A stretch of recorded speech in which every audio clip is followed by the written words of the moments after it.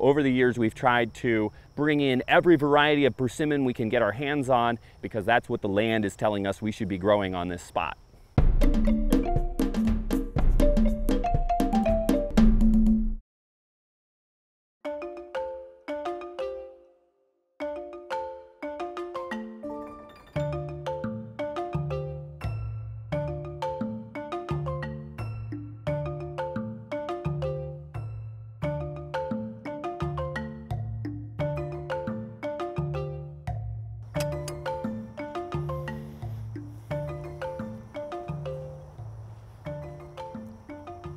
Oops, puppy.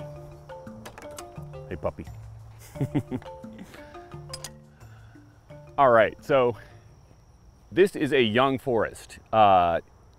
This piece of ground was a cornfield before we started the project in 2012, and now it's starting the transition into a forest. And we're trying to work with the succession process that the ecosystem is producing here. That means a lot of very thick growth. This soil, having been tilled for hundreds of years, it was very beat up when we came into the property, very low organic matter. So all of this thick, crazy vegetation that you see everywhere, this is doing a great job of building up biomass, providing habitat for insects and other wildlife, and starting to get the place more and more habitable for the fruit crops that we want to grow here. When you're working in a site that has degraded soil, building up nitrogen and other fertility in the soil is super important. So one thing, when beginning the project, we seeded in a lot of nitrogen fixing species. This is one, this is red clover, a nice broadly available seed that fixes atmospheric nitrogen and makes it into nitrate, which is huge, hugely important for the growing of all kinds of trees. So you have this red clover, and then as a contrast, here's another type of clover here. This is the white clover, and they each occupy a slightly different niche, both really useful in the garden. So the red clover can hang out in this tall meadow type vegetation and hold its own and grow in that type of location. If we mowed the red clover, it would die. It can't take that kind of condition. The white clover, on the other hand, this can take mowing. This grows in our lawn pads and is adding nitrogen there, but it can't survive in the shade of this tall meadow as a competition. So each one occupies a different niche, and they're both here fixing nitrogen and building up the soil. So everything we do in a forest garden, we're trying to learn from the forest itself. When that was young, that forest was all full of black locust trees. And so with that in mind, one of the first things that I planted out here when we started toward a forest was also black locust trees. You can see one behind me here. Black locust is, with the feathery foliage on it, the sort of larger tree in the middle distance, that is a pioneer species of tree. So it is a nitrogen fixing plant. It doesn't mind bad soil. It gets in there and it starts to build the soil, and it's the fastest growing thing in the garden. So it gives a huge boost to getting this place started toward becoming a forest from a beat up old farm field. So we planted those, and at the same time, those pioneer black locusts that were growing back in the woods, they've done their job and died, but they produce a highly rot-resistant wood, which we were able to pick up in the existing forest, dead black locust posts, and that's how we built our deer fence here. This is the most rot-resistant wood species that grows around here, and so we've been able to use it for a variety of things around the garden. It's a neat local resource here in the eastern United States. So one thing about a forest garden is there's a lot going on at any given time. The mission is to reintegrate people and our lives and everything that we use with the forest ecosystem, and that's a tall order. What we found here is it's been a really great pleasure to involve other people with other skills in the garden, including the beekeepers. We have these really cool beekeepers that have something like 9 or 10 hives in the garden at this point. They're producing a lot of honey, overwintering well, and providing their pollination services, and I never touch them. So throughout the project, we've been looking for opportunities to bring in people with other skills, like maybe an herbal medicine person, or we have this one lady who weaves baskets out of some of the stuff that we harvest here.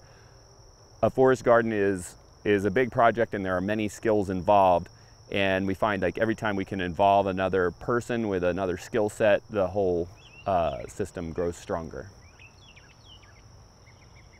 So I didn't get into forest gardening to do a lot of mowing, but I do have some opinions regarding trails. I've visited plenty of forest gardens where the feeling of the place is on the claustrophobic side, and where the trails may not be very well defined or very comfortable. Especially if you've had, say, a rainy or dewy situation and you have a lot of vegetation encroaching on the pathways, it just makes for a place that's not that comfortable for people to be. And to me, it is very important to make a forest garden a comfortable place for people. It is a people habitat. So I do end up doing a fair amount of mowing to maintain broad, comfortable trails around the forest garden.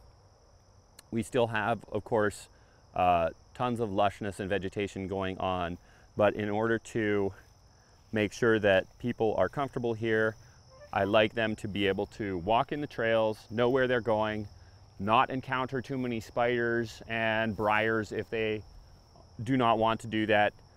So for me, the trails and the maintenance of them is important in a forest garden.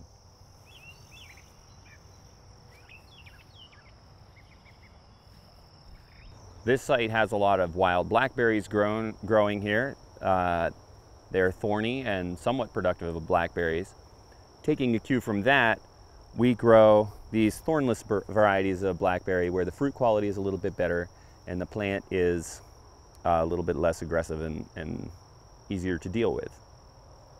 And this is a major principle for us. If we find a native plant growing around here, we want to either learn how to use that plant or grow with something that's closely related and feature that in the forest garden.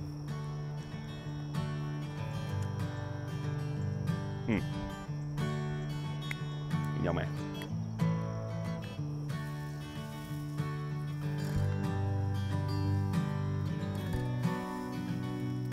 Want some?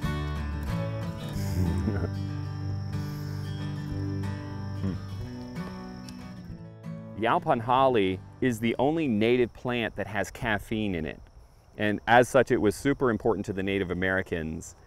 So what you do is you harvest the young growing tips, you dry it, and then depending on what flavor you're going for, you can roast it for a little while, pound it with a mortar and pestle, and then make this lovely caffeinated tea. Tastes kind of like yerba mate, if you're familiar with that. But it's a lovely caffeinated drink, and the plant itself as an evergreen looks beautiful in the landscape. You can prune it into a hedge or whatever you need. Works well in the front yard if you need a dressy kind of a look. And it also produces berries that are not edible to people, but are important food for birds and other wildlife. Growing right here behind the Alpine holly is one of my favorite plants in the garden. Passion fruit. This is our native passion fruit. It's called maypops. And many parts of this plant are edible, including the flowers, which are like, in terms of edible flowers, this is a very nice one. It's crispy and sweet. The young tips of this plant are also edible. That is a very nice salad ingredient. I would describe it as sort of nutty and hearty, sort of a green, very nice sauteed or in salad. And then later, like in the season, it makes passion fruit. Like it's a sort of a green egg-shaped fruit full of absolutely wonderful sweet tart cells in there that you eat. This is a vine, so it tends to scramble and run all over the place. We're growing it here on this fence. By the end of the season, it'll cover this fence and the trellis structure outside.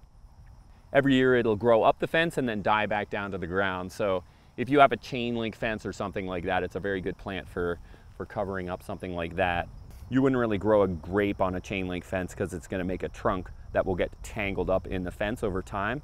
But this, because it's an annual grow and then start over again, it's perfect for those type of situations.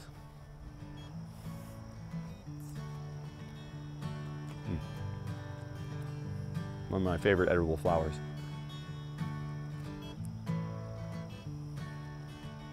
Such a nice plant. It's supposed to be an anti-anxiety as an herbal medicine too.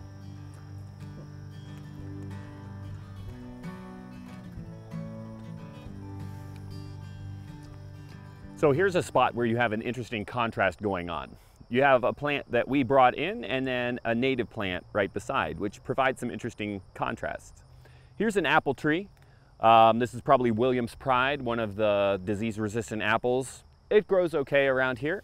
We get, you know, decent quantity of cider quality apples off of these trees most years. We don't spray any insecticides or herbicides anywhere in the garden, so without that kind of help, your apples are going to be somewhat limited, but still usable. Now, in contrast, right next to the apple tree, you have a persimmon tree, a couple of them actually.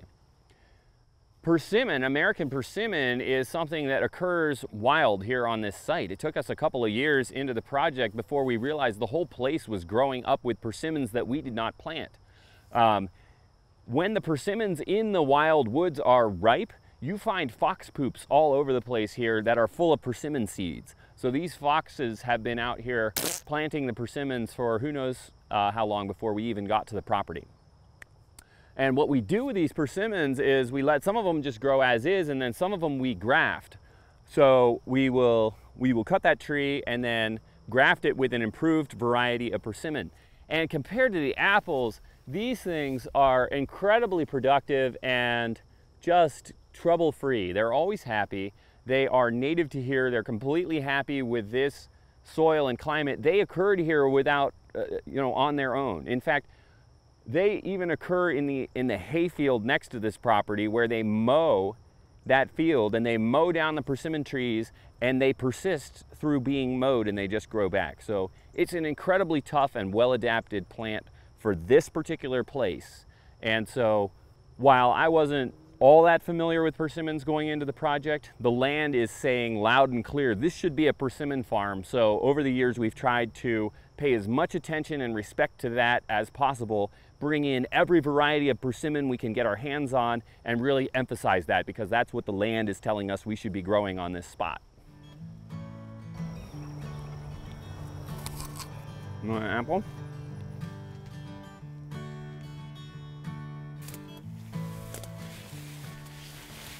So we grow vegetables in the forest garden, and one thing we're very interested in is the lowest possible maintenance vegetables. So we grow tomatoes and peppers and kale, those kind of things, but we also grow things like this Jerusalem artichoke, or also known as sunchoke, which this is in the sunflower family, and it produces a root crop in great abundance and needs absolutely no care from us whatsoever. We got this patch started a few years ago, and now this plant just fends for itself. It lives out here in the meadow and produces food without any care from people whatsoever. Also has a nice flower on it later in the season. Potatoes, these white potatoes here, they need a little bit more care, but we're always interested in, like, what's the minimum amount of care that we need for these different plants.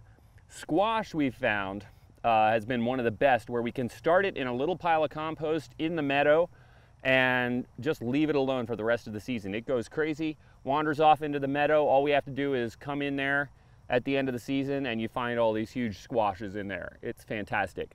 So we're doing this type of an experiment with the potatoes this year. We are hilling them from time to time, as you do, but we're not giving them like a premium, very well cared for vegetable site. We're giving them more of a more of a marginal, is like a pile of compost with a meadow all around, and we want to see, can we produce potatoes under these conditions? How are our yields?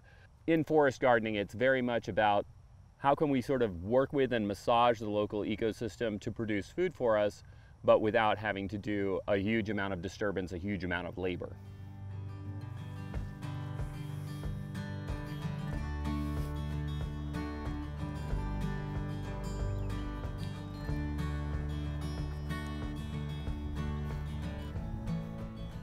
So one thing we deal with here, as with many landscapes, is invasive plants. We have, you name it, many of them are here. This is Japanese stilt grass. We have Japanese honeysuckle, many other things.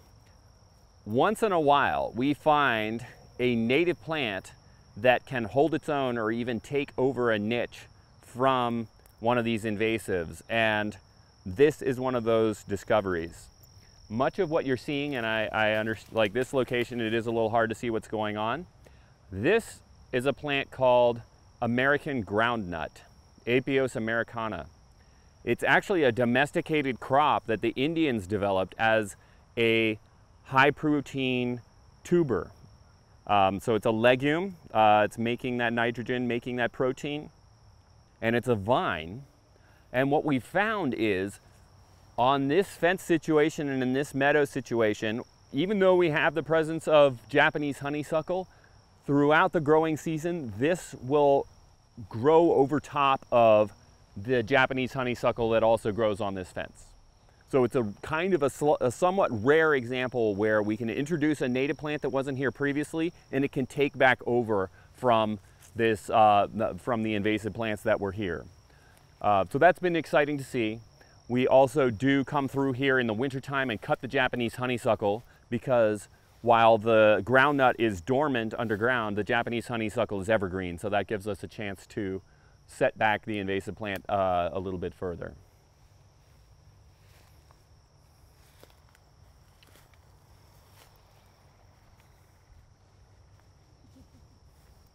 So down here in this patch, it's a little bit wetter than some other areas in the field, so we're trying out some things that like that type of wet condition.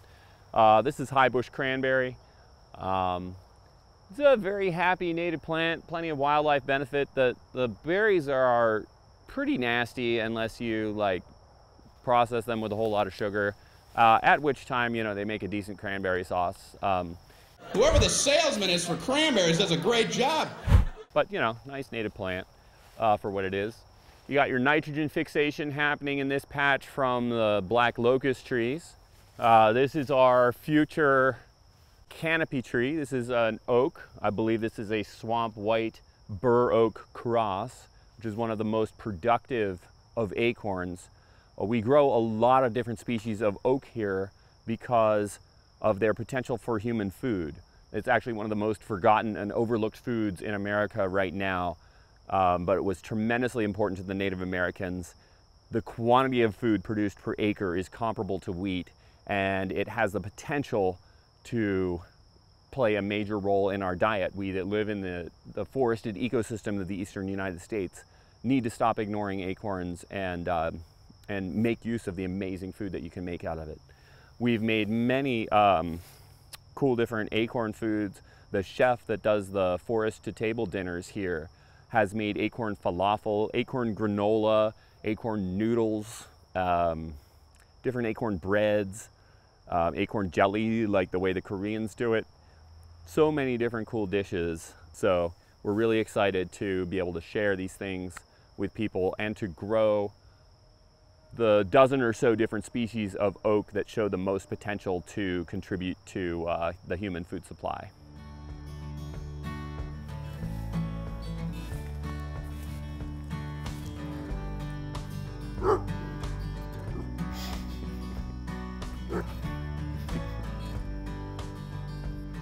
So there are a bunch of plants that can grow in the shade for quite a period of time, waiting for their opportunity to emerge into the sun as they get older. Hickory is one example of this. This is shellbark hickory, which is one of the nicer tasting hickory nuts. They do take a very long time to begin producing, but as a way of transitioning a forested area towards something that is more productive of nuts that are useful to people. Hickories are a nice example of that, and this one's well underway. Over on the other side here, this is a smooth alder plant, which is just a nice native nitrogen fixer, building up the soil. A little bit smaller than your black locust and things like that. Produces many stems, but can be cut back to the ground whenever necessary, and it will re-sprout. So as a chop and drop source of nitrogen-rich foliage, alder is it's a great native plant. Over here, you have another plant that I'm excited about. That is butternut, which is, or also known as white walnut. This is native to this region, and the quality of the fruit is quite pleasant. A little bit more mild and easier to shell than the black walnut. We have not had nuts on here yet, but the plants seem to be growing well, and I'm excited to see whether we start to get some butternuts off of this. With a name like that, it's got to be good, right?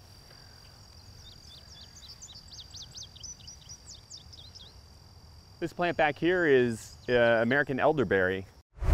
Your mother was a hamster and your father smelt of elderberries. With the big white flowers on it. It's got a couple of cool uses. This time of year we are harvesting the flowers, which are edible and just nice as a decoration on top of any kind of a salad. People make them into fritters or cordial. And then once the berries ripen, you can see the berries starting to come along here. They'll ripen up into a deep purple colored berry that is actually used medicinally as an immune support. And this plant is, again, very well adapted to this environment. We found wild elderberry growing in this wood's edge with us not having planted it. So taking a cue from that, we got a few selections of elderberry where they have, they're extra productive of the berries, and we planted them into adjacent locations, figuring that the wild one there is indicating this would be a good spot to grow that plant. So that's American elder. So a lot of the maintenance we do this time of year is, in the summertime, is scything. When we have a small plant, especially like this little pomegranate here, we need to go around and remove the tall vegetation before it completely swamps it. And this has been a really good tool for this. This is a European scythe with a ditch blade on it.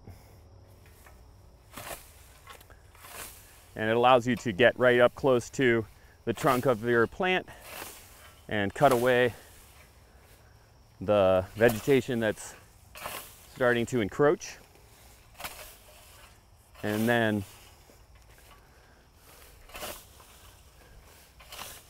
once we're done moving the vegetation back away from the perimeter, all that remains is a little bit of hand weeding right in the center of that plant. This pomegranate is looking a little sad because of the cicadas right now, but it does have plenty of life in it.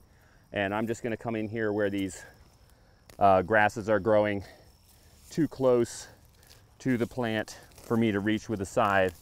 And like here is a trumpet creeper vine, for example, which will cover this if I leave it. So that's pretty much the summer maintenance regime. We also come through and add mulch from time to time, sometimes cardboard and mulch, which also helps reduce the weeds.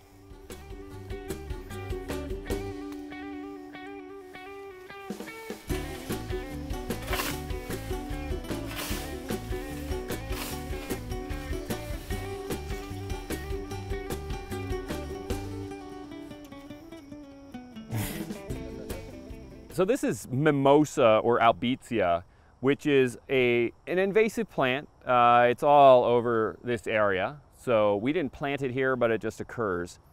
It is, however, a potent nitrogen fixer. It's one of the most productive adders of fertility to the soil. So what we do with these is, you know, it wants to become a full-size tree.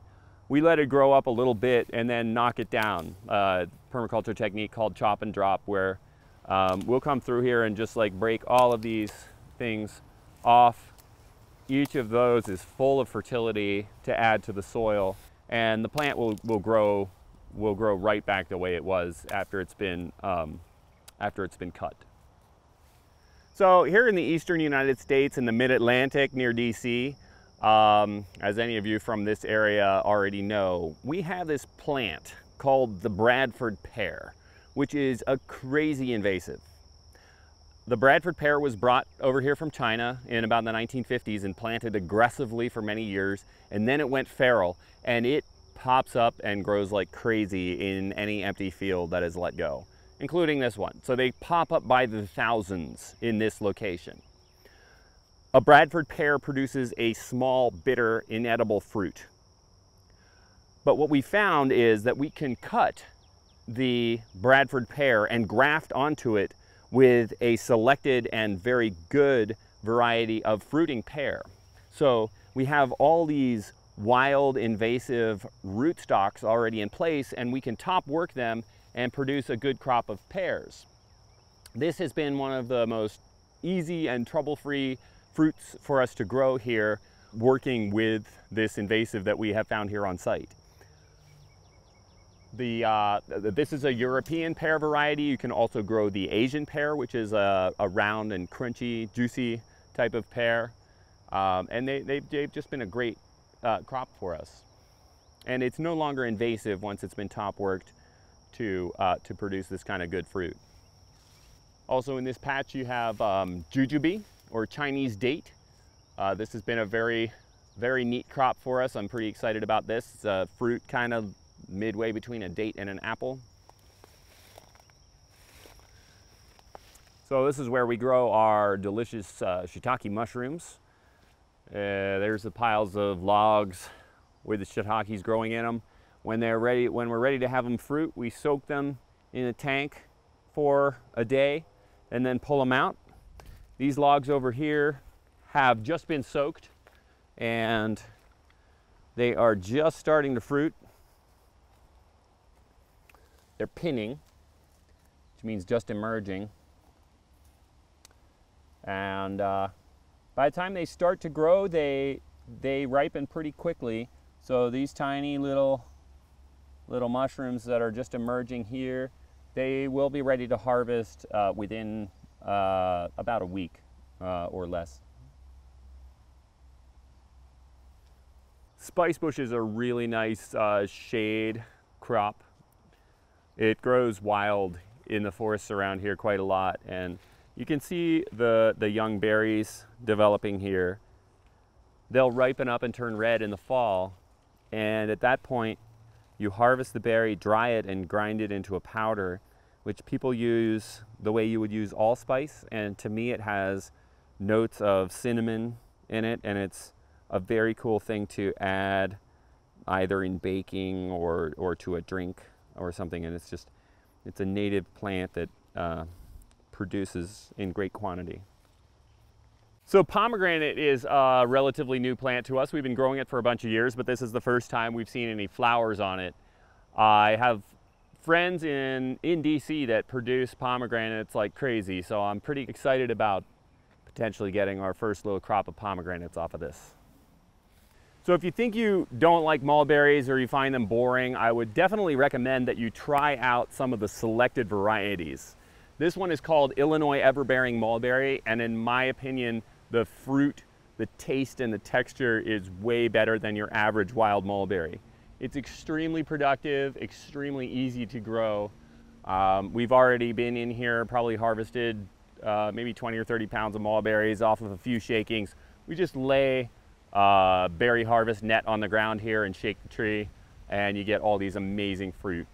One of the easiest things to grow in the garden, definitely a favorite among kids and other visitors.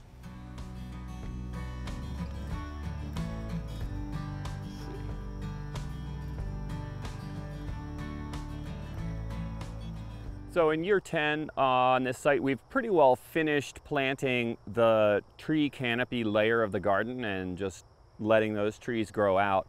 But we still are actively planting into the shrub layers and the smaller plants in the garden. Here's an example, a row of blueberry bushes that we just put in this spring. And it shows a technique that works pretty well for us. We'll put down a thick layer of cardboard on the ground. You can see sticking out a little bit there. And then we'll cover that with a lot of wood chips. And you can see some weeds coming through, but it really does slow down the weeds. You see, compared to the background rate of weeds growing back here, it just slows everything down enough that makes it a lot more easy to maintain using this cardboard plus mulch combination. Coming back in the fall, I'll be picking up bags of leaves from my neighbors when everybody collects their yard waste into those big paper bags. And I'll be bringing those out here. And whenever I find a bag like that that's full of pine needles, those are designated for the blueberries, because blueberries like that acidity that's provided by pine needles. So that'll be the next layer of mulch that will be going onto this planting to try to give them the conditions that they like. So one thing we try to promote in the forest garden is as high a diversity of plant life and the associated insect and animal life that goes with the plants. There's a variety of reasons for this. Some of the plants are beautiful, of course, which is nice. But it's also the fact that many insects specialize and they need a particular type of flower for their nectar source. Their caterpillars need a particular type of leaf to eat. So the greater the diversity of plants in this landscape, the greater the diversity of insects. And that in turn leads to a reduction in pest issues on the property. Right now we're looking at coneflower, which is a nice source of nectar. You can see these butterflies using it right now. By the time they go to seed, that then becomes a source of food for finches and other birds that eat the seeds. But these nectar sources, they are also an important part of the diet of predatory wasps.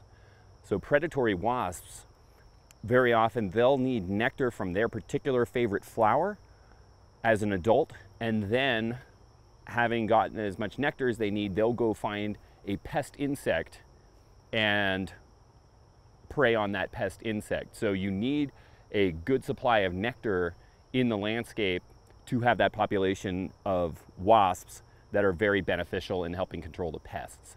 So these are Japanese beetles, and in the first year or two of the garden, they were a major problem for us. It was a big empty field, and we had just planted tiny fruit trees into the field. Tiny little saplings with a few dozen leaves each. The Japanese beetles descended. You'd have hundreds of them on every single little seedling, and they would eat every leaf. And then the tree would struggle and push out a new set of leaves, and they would eat every leaf all over again. I lost some trees this way, despite the fact that I was out here shaking the beetles off into a bucket of water, removing them as fast as I could. So that was an issue. As time went on though, the diversity of the garden began to increase, including a bunch of predators that eat some of these Japanese beetles. When you're managing pests this way, you're never going to eliminate every last beetle. Like, that's not how nature tends to work. But you definitely can blunt the population spikes in insects like this. And the net result is you just don't have the terrible pressure put onto your little plants. So part of how this works is specific habitat for the predators that consume these beetles. That includes, importantly, the blue-winged wasp. And this insect needs nectar from particular plants, including goldenrod and things in the mint family. That's what it needs when it's an adult. But then when it's done being an adult, it goes in the soil, it finds a Japanese beetle larva, and it lays its egg into the Japanese beetle larva. The wasp larva consumes the Japanese beetle. We didn't have these wasps in the landscape for the first couple of years because there was no goldenrod, which is a necessary part of their habitat. But as the goldenrod started to grow Every time it blooms, you see it covered with these wasps, and the number of Japanese beetles on our young fruit trees has declined significantly. We have never had another set of young plantings knocked out by Japanese beetles the way we did in 2012-13. In the subsequent however many, 7 or 8 years, we have never had an issue with Japanese beetles. And I think that's partly due to the increase in diversity and the helpful predators that now have a habitat suitable for them out in the forest garden. Here we have coneflower and wild bergamot having germinated from seed, providing important bee and other insect pollinator habitat.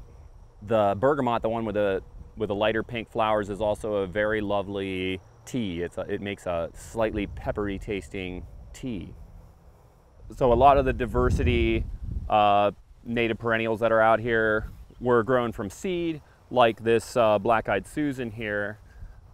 And then additionally, we do also plant some plants from division. This is Maryland senna, which is a nice native nitrogen fixer.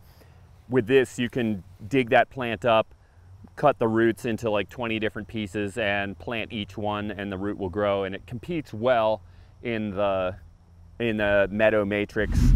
So we planted things like this, different asters, comfrey, just generally beneficial plants all over the property, whether from divisions or from seed.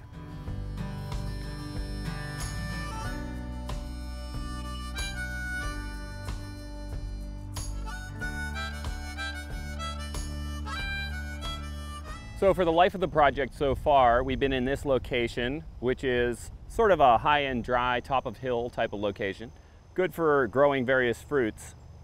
But more recently, we've added a wetland location down in the woods, which allows us to grow a whole set of other cool plants that prefer that wet soil and even growing in the water itself.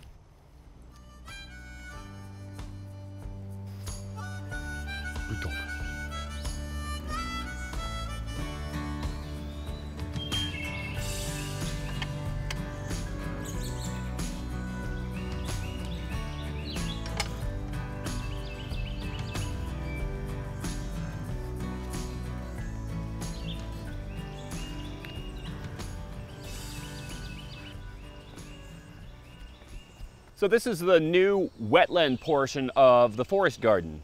We just last summer dug this small pond that allows us to grow plants that like to grow in the water. And in addition to that, the whole valley has a variety of different swampy soils that will be suitable for growing a range of plants that are adapted to that type of environment. So we're very excited to see what we can grow in this new situation. This is pickerel weed. Likes to grow in just a few inches of water and produces a very pleasant seed crop, apparently. I haven't had it yet, as is the case with a lot of these plants, but it comes highly recommended and I'm excited to try it. We deliberately created the pond with a variety of different depths that give us a variety of different growing conditions to experiment with. It gets about 4 or 5 feet deep over here, which in theory can be more suitable for things like American lotus root, which is another very nice crop, and also provide habitat for some of the frogs and crayfish that like to live here. Here's a little water swale that comes in. It gets sort of boggier and boggier as it goes along, from a little bit drier up there and then wetter and wetter and wetter until it gets into the water. We're very excited about these type of conditions. So let's say if we try to grow ostrich fern here for the fiddlehead shoots. By planting it all along this little drainage way, we can find out where its optimum growing zone is from a moisture point of view, and then based on that information we can do our next plantings. Here we have some kind of frog or toad eggs, which has been neat to see.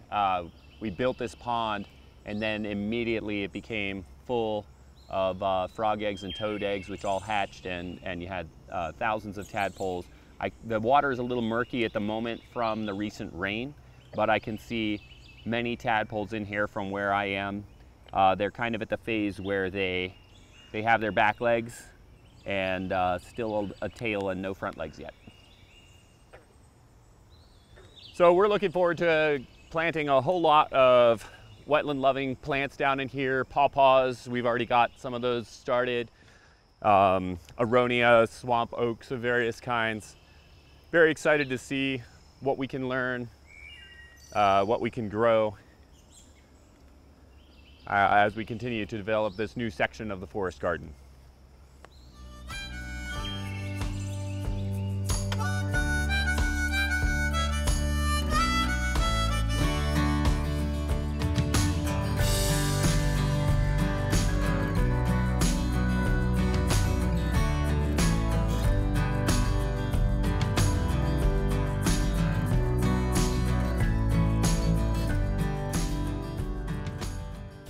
One of the things I love in the forest garden is the community garden area. It wasn't something that I had planned on from the beginning, but some of my neighbors asked if they could do some veggie gardening in the forest garden, and it's been so great to have them here. I've learned a lot about veggie gardening from them, and they're out here bringing the place to life, producing all kinds of great veggies.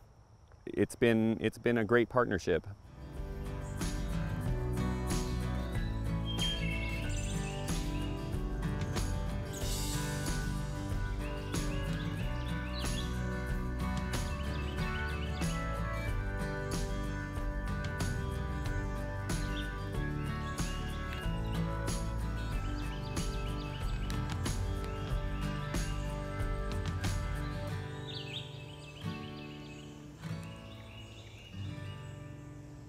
Forest gardening is not going to feed the world tomorrow.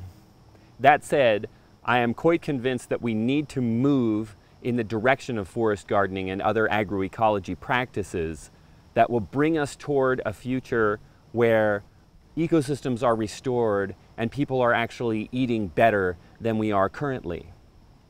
I'm grateful for the industrial ag system that provides us all this incredibly cheap food, but it is displacing ecosystems at a global scale, and we need to reintegrate with the ecosystems where we live.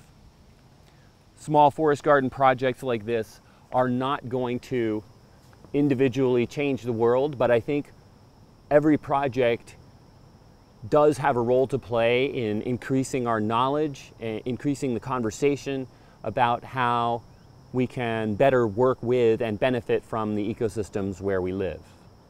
In this particular 10-acre spot in Bowie, Maryland, we have started to measure more systematically the yields that we are harvesting from this place so that we can learn how much food we're getting from this place and what works and what doesn't work so well.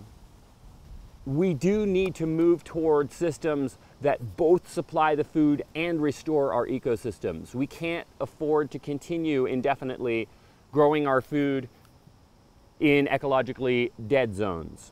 It's a lifetime of discovery and excitement to figure out the plants and then the culture around those plants that can take us to a future where hopefully our ecosystems are restored at the regional scale, wildlife habitat is improved, water quality is improved, and people are eating better so that they are more healthy and more integrated with their local ecosystem, the amazing forest of the eastern United States.